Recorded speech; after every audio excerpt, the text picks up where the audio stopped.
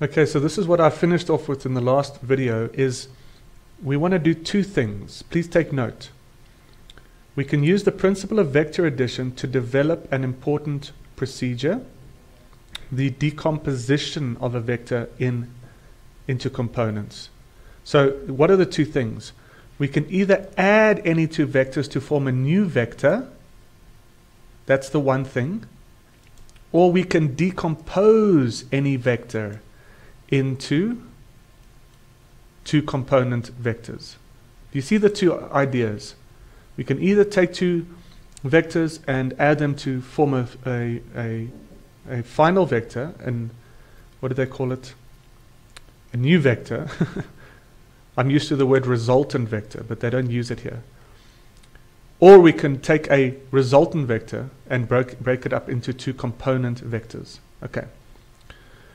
So for example, vector A can be composed into two component vectors, AX and AY, along the axes of some conveniently chosen set of perpendicular axes, which we call the rectangular coordinate system or the Cartesian coordinate system.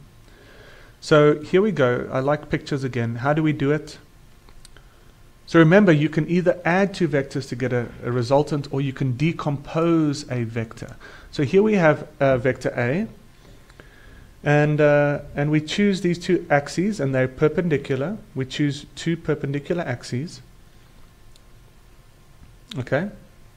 Then what do? Well, we start from the head, and we drop a line. And what I'd like to basically train you from the beginning is, if you want to find the x component, this line has to be parallel to this axis over here. Okay? So you drop a line, and then that becomes your x component. And the same way, you drop a horizontal line onto the vertical axis to get your y component.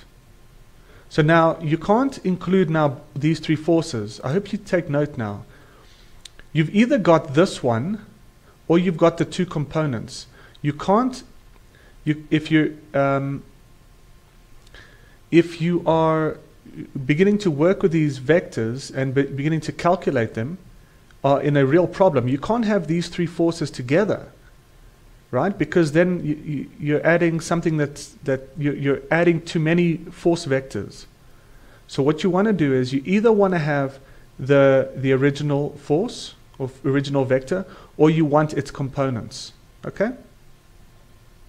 So that's why they've got a little cross here. You have to replace that one with the components. Either that force, that vector, or the components. Okay.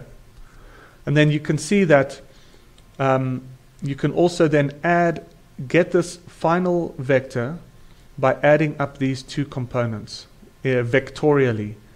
AX plus AY gives you A. Okay.